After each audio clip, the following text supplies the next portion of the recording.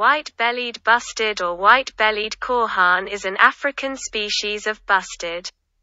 It is widespread in sub-Saharan Africa in grassland and open woodland habitats. It is rather small for a bustard. Up to 61 centimetres long. All are tawny brown above and on the breast and white on the belly, with cream-coloured legs. Juveniles have light brown necks and heads, and adults have blue-grey necks. The adult female has a grey crown, a brown and buff line below the eye, and black speckling on the throat. The adult male has a black crown, black lines on the white cheeks, a black throat patch, and a pinkish-red bill.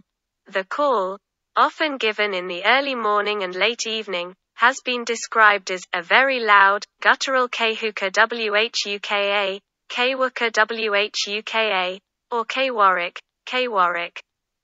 This species is usually seen in pairs or family groups, as young stay with their parents much longer than those of other bustards in the region.